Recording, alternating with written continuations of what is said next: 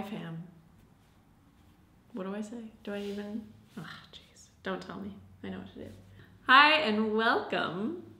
What am I painting? Roses. Hey, in this video, I am going to be showing you how to paint a loose watercolor rose like this one. So we're going to be going over the basic shapes, brush strokes, how to mix your colors and lighten your values for a loose watercolor rose. So get excited. It's gonna be fun. And let's do this. Bling! Can you do like a magic wand sound? Yeah. Cool. Because I'm actually a magician.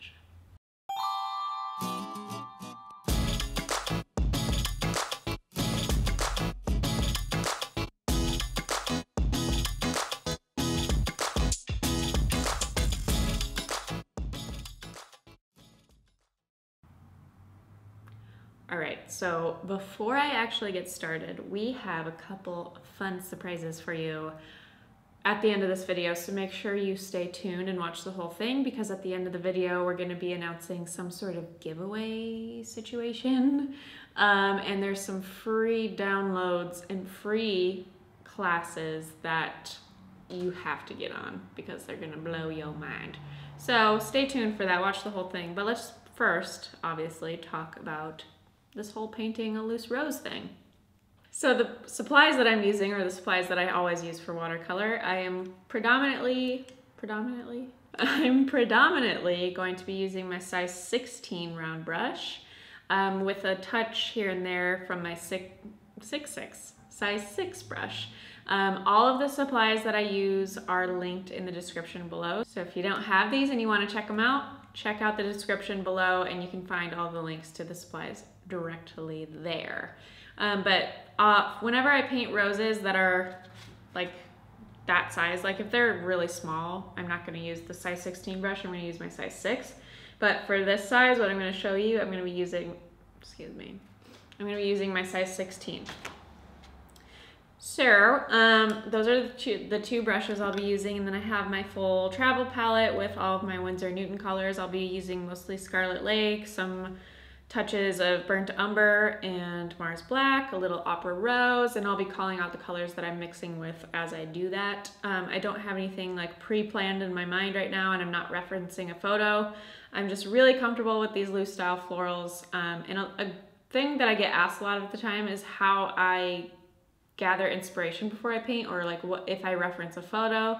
When I'm painting loose style florals, I'm mostly just referencing a specific color palette and a shape. So for these roses, I'll get into it in a second, but we're really just gonna dissect the shape in a second of the rose so that you feel comfortable on your own painting a rose, a loose style rose, without having to reference somebody else's work or a photograph of a rose too closely, so you can just kind of whip it up once you have the muscle memory really down and you practice it a bunch.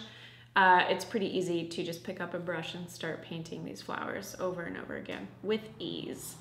Next is my paper. I always use this Legion paper, Stonehenge Aqua cold pressed. Again, it's linked below. I don't use hot press paper, I use cold press paper. Maybe we'll do a video on why sometime in the future, but not now.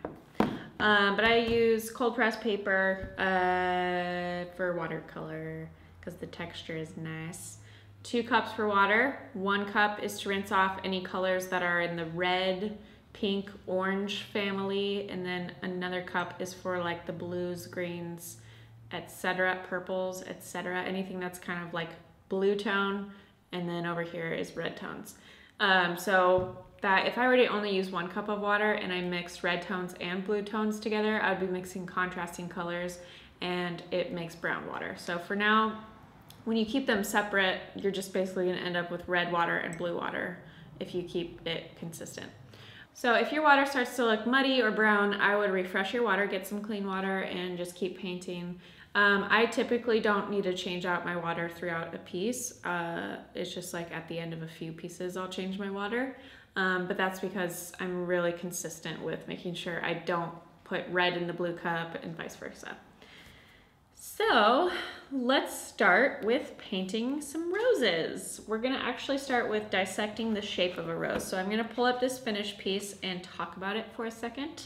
So I kind of give you my method to my madness for you. There is a method to it, and it will make sense. It will still be difficult if you're new to painting in this style. It will be difficult at first to feel comfortable, so just make sure you stick with it and keep practicing, because that's all, I know it's annoying to hear, but that's really all that you can do in order to get better, is practice, practice, practice, and develop that muscle memory. So when looking at a rose, if you were to pluck a rose off a rose bush, let's say, and you were to pull that rose off and put it directly below your chin, so you're looking down at the face of the rose, you would be seeing, if it was a bud or a new rose, you would see a ball, basically. Most flowers start as a sphere or a ball before the petals start to peel away. And then as the petals, or as the rose starts to grow and the petals start to fall away, they're still connected at the base, but the tips of those petals are pulling away. And if I'm facing, or I'm looking down at the rose like this, I'm seeing a circular shape, a spherical shape, because all of those petals have to point back to where they're growing from, which is the stem. So if I were to pluck each and every petal off that rose, I would have a cone-shaped petal with the tip of the cone, or the base of the cone, attached to the stem, because all of these petals are connected at the same spot. They're growing out of the same stem. So you really have to think logically about how you approach a loose style or a realistic style, a floral painting. These petals are all coming back or all pointing back to some spot on that flower, and that is the stem. So for example, on this rose over here, if I had a C curve that was kind of tweaked a different angle, kind of pointing off over here and not back towards the center, then that wouldn't make sense. It would look like it's from a different flower, and it doesn't shape the overall rose shape that it needs to. So essentially with a loose style rose, you want to make sure, we're going to basically be painting with a bunch of C curves that follow along this circular shape, an overall circle shape. So right here, right below the center of this flower, is where the stem would be. So if I were basically holding the stem underneath the table, that's where it would be. So all of my C curves need to kind of form around or point back to the center of the flower, where the stem would be. And it's an imaginary stem right now. We can't see it because the petals are covering it. But you definitely want to make sure that, let's, for example, talk about this petal. If it were tweaked and pointing that way, off to over here, that doesn't make sense. The center of the flower is here, not over here. So you want to make sure that as you form your loose roses, that all of your petals kind of hug that center, or where the ball originates, all the way around the rose. So we're basically, if we were to connect all of these C curves, it's like we would start with this tiny little circle and start to unravel and get bigger and bigger. We're following that circular motion with C curve petals, just getting thicker in width for each petal and lighter in tone or value. So we're going to go darker towards the center and lighter towards the outer rim. I don't really have a reason for that, just darker centers and lighter lighter outside petals just kind of makes it look like it has depth, or it's kind of rounding and it has like fluffy fold shape. Okay, so if we had the same tone, the same color, and the same value for all of these petals on this one rose, it would look totally two-dimensional and flat. But because we have a darker center, some petals are more red than others, some are darker red and some are more pink, and then the lighter petals, or the outer petals, are more light, it gives it dimension and volume and movement, so it's not just so two-dimensional and flat. So make sure you're mixing it up, and I'm going to be showing you how to do that as I start painting, and I'll be talking about it. But overall, the method to my madness is following that circular shape with the inside unraveling and still following that circular shape as we get to the outer petals, and also making sure I'm pointing every single C curve back to the center of the flower. And then from the center, I'm pulling out darker and thinner petals, C curves, and getting thicker and lighter as I get further away from the center of the flower. So I'm going to put this off to the side, and we are just going to be painting from a blank sheet of paper, and I'm going to grab my size 16 brush, my size 16 round brush. The reason why I use round brushes predominantly through floral watercolor is because of its 2-in-1 quality. So I can flip it on its side like this, and I have a wide stroke. I can use the belly of the brush for a wider stroke, and then when I flip it up vertically, straight up and down, it gives me a nice fine point tip to the brush. So I can do thin strokes and thick strokes, and depending on the amount of pressure I put on either of those, will give me also different widths and strokes. So I can have a thin stroke just a little bit wider if I put pressure on it, or really, really thin if I put little to no pressure on it. So it's an awesome brush. You don't have to constantly be changing out brushes and using a flat brush and then a fine liner brush or whatever. So I love using round brushes because it really caters to painting quickly in this loose style of painting. So I'm gonna start with loading up water on my brush so that I can load up with a really full amount of Scarlet Lake. And I'm gonna come over to my Scarlet Lake in my palette, and I have my brush tilted at about 35 degrees so that I can soak up Scarlet Lake on the full tip and belly of the brush, because I'm gonna be using the belly and the tip of the brush, not just the tip. And I don't wanna just use straight up Scarlet Lake, so I'm gonna kind of go over to my Opera Rose a little bit and back to my Scarlet Lake. I'm very type B, so I'm not concerned about making a mess. And this will wipe up for me if I add water and just soak it up with a paper towel. So I'm grabbing a little bit of Opera Rose, touch more Scarlet Lake, and maybe a touch of Mars Black to make it darker towards the center. All right, so now I'm ready to start with my first rose, and I'm thinking about this shape, like literally, and then if I were to keep going, literally unraveling this sort of shape with C-curves and breaking it apart with white space so it looks like individual petals. So I'm going to come up here to the top left side. I've got my paper horizontal. This is, yeah, horizontal. You can do vertical or whatever orientation you want.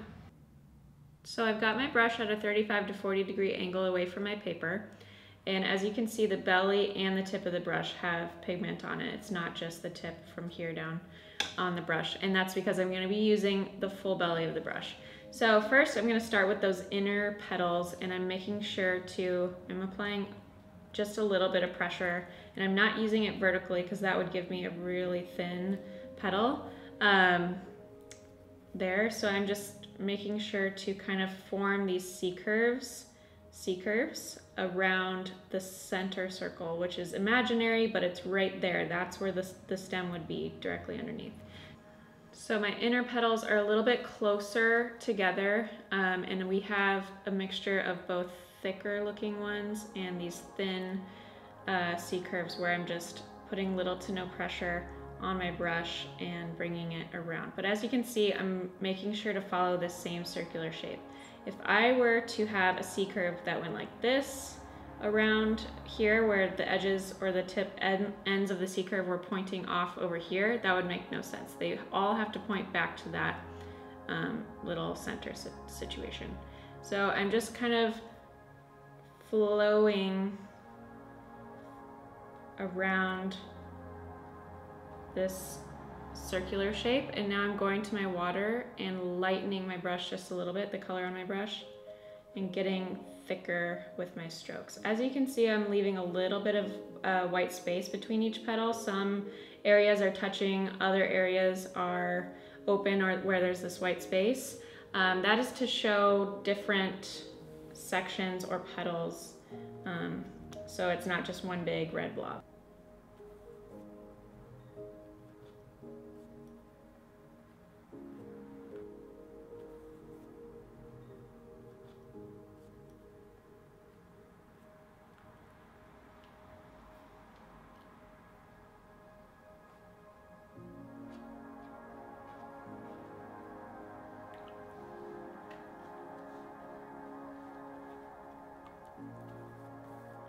I'm gonna go back into some of these petals with a dry brush and soak up some of the pigment, just so we have a little bit more fading going on.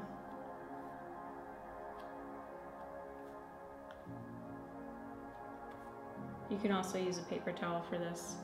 And then this is kind of looking like a triangle, so I'm gonna come up here and give a petal up here.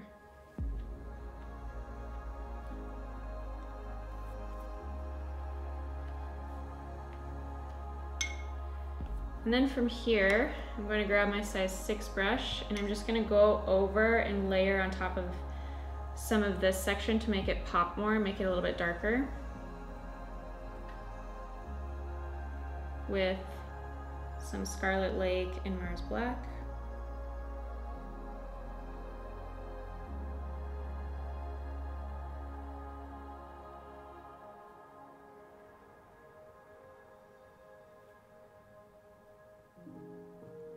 And in areas that are still wet, I'm just kind of poking in some of this darker hue to show depth. And then maybe make some of these areas a little bit pinker.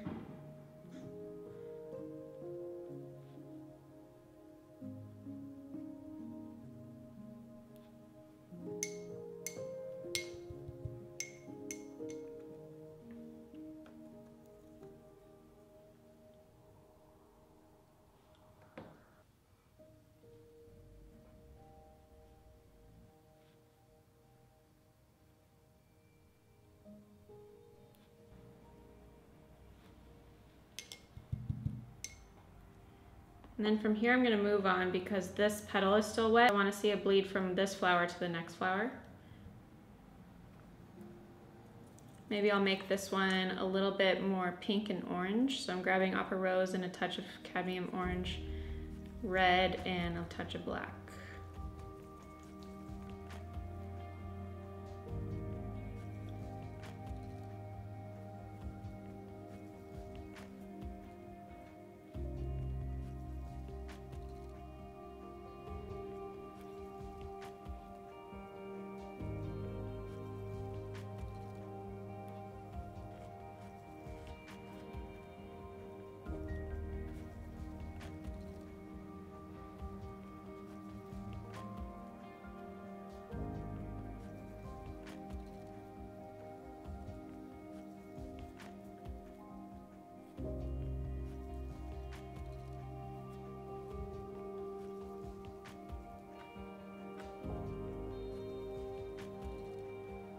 These areas where there's little blobs of color landing, I like to soak up because those are the areas that will dry with hard lines around them, kind of like spiderwebby looking things.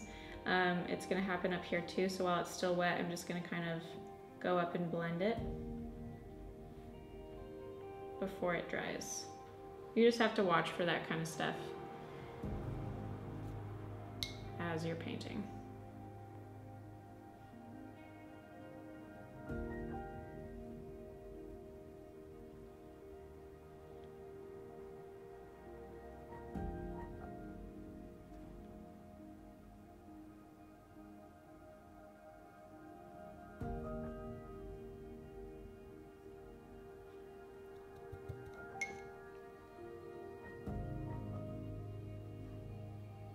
Okay, so now we're just gonna do one more flower kind of over here. So we've got 3 little goodies.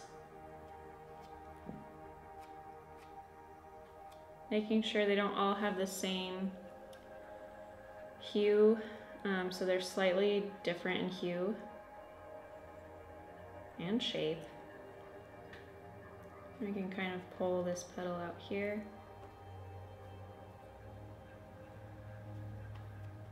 Just kind of pulling these side strokes out.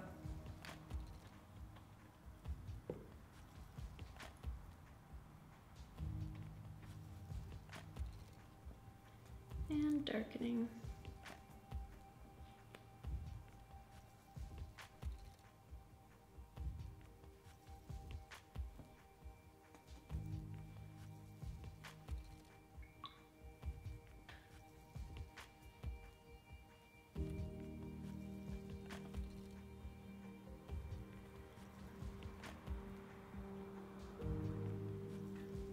I'm going to grab some yellow and add some of that here.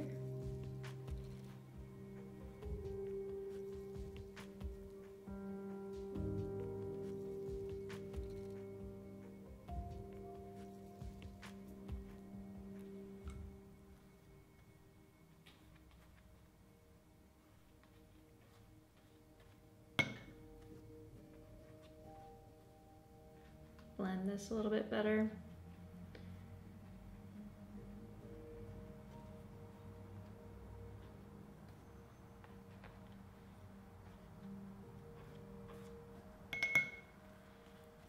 And then from here, we can go in and fill in these gaps with leaves. So if you're not comfortable with leaves, make sure you go back to my video, my 3-part series on leaves. I show you exactly how I use round brushes to paint leaves in one stroke. So it would be really helpful if you clicked that. We'll link it in the description below so you can go and watch that and practice your leaves. But basically I'm just grabbing sap green on my size 16 brush with a touch of Mars Black for this darker green tone.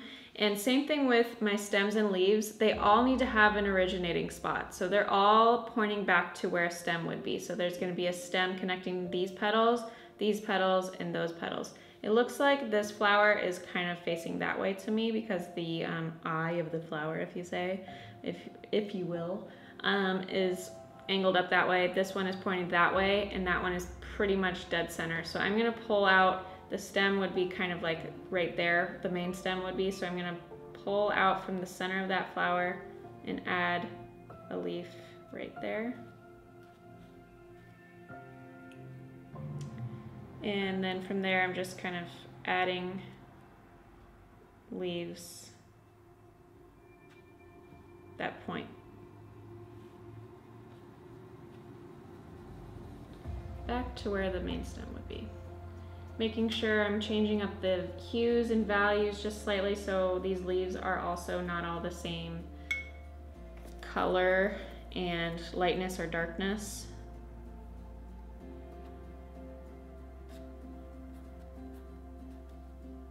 I'm doing really like gestural strokes for these leaves. I'm not getting overly obsessed with having a perfect shape to them.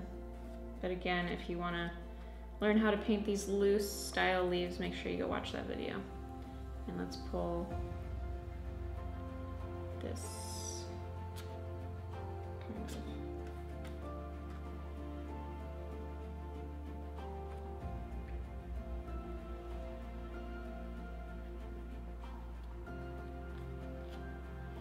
Whenever I lighten my colors, I just go to my water cup and swash it around and release pigment.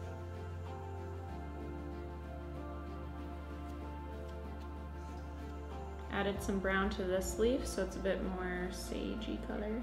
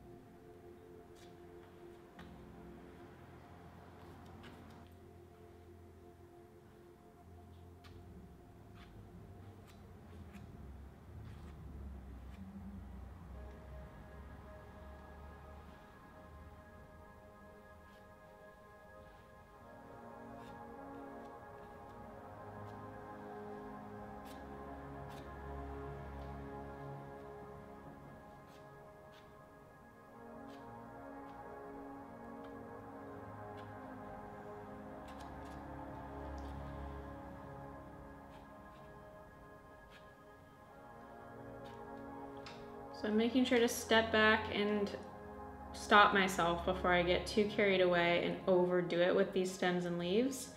And I'm kind of just assessing the shape as I go. I don't want to have two high points. I want to make sure that I have a couple different points where people can be led to. So I have one high point over in this corner being stretched to the opposite corner, and then also bouncing over here. So we don't just have these two high and low points pulling us in a perfect slant, but I have 1, 2, 3. And then this one is kind of just a rounder point because it's a rose. But yeah, and then I'm making sure all my leaves, all my petals, etc. are different values. So some are darker, some are lighter, and different hues. So some are more green, some are more like brown, sagey, some have more black in them, etc. Or these petals have some yellow in them, these don't. So make sure you're really thinking about how to switch it up in terms of hue and value, so that it gives more interest to the piece, it gives more volume and depth, and it makes these flowers really pop. Okay, so I'm just putting the finishing touches on these leaves and roses, and brightening areas or darkening areas that need a little extra pop, or adding any final leaves where I see some major gaps that are lacking. But that's essentially it. We're again following that overall shape of a sphere or a circle, making sure all of our C curves are pointing back to the center of that flower or circle, and we don't have a C curve that's tilted off to the side or pointing in a weird direction. Making sure all of our C curves kind of are overlapping each other in some areas, but also leaving little bits of white space so it doesn't feel too claustrophobic or just like a big red blob. One thing that I do want to point out that a lot of beginners do when they're painting these loose style roses for the first time is they'll make their C curves really arched, like severely arched, and it will make kind of like this puffy cloud look.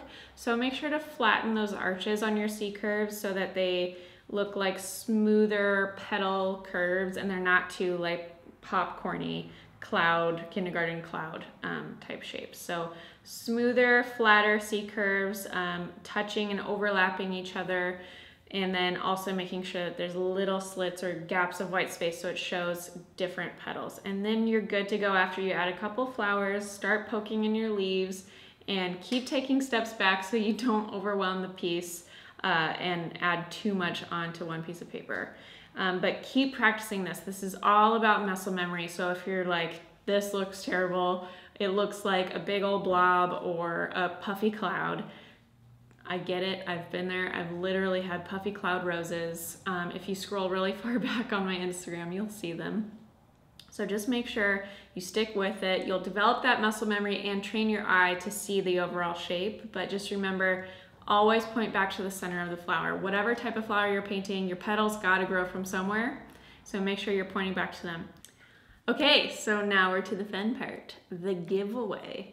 To enter in to win this piece that I just painted, this trio of roses, you must comment below with how many roses you think you've painted in your lifetime. And if you're like, I literally just painted my very first rose of my entire life, then it's one.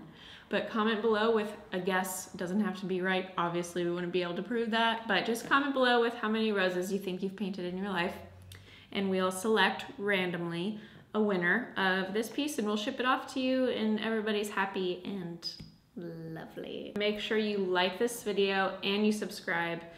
You will not be able to be entered into the giveaway if you aren't doing both of those things, and comment below with the amount of roses you think you've painted in your lifetime. So those three things: comment below, like, subscribe.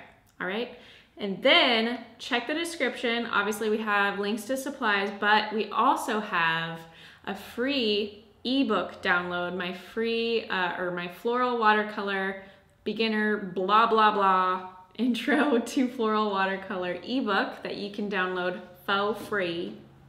Here it is. Thank you, Jenna. Obviously this is printed out. You can print it out if you want to, but it has a little section on color theory. It has step-by-steps of a rose, basic shapes, and step-by-step of a loose peony, etc., and some leaves. So make sure you click that link in the description to download this free ebook.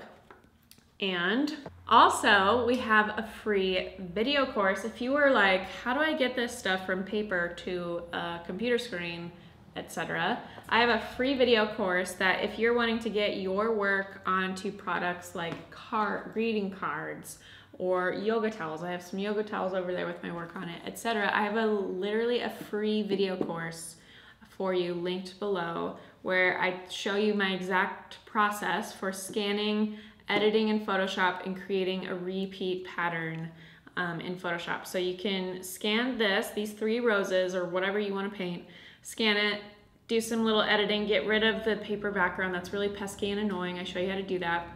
and then what tools I use to repeat this and create a pattern. So you could put it on pillowcases, on bedding, you can make a wallpaper for your desktop, whatever.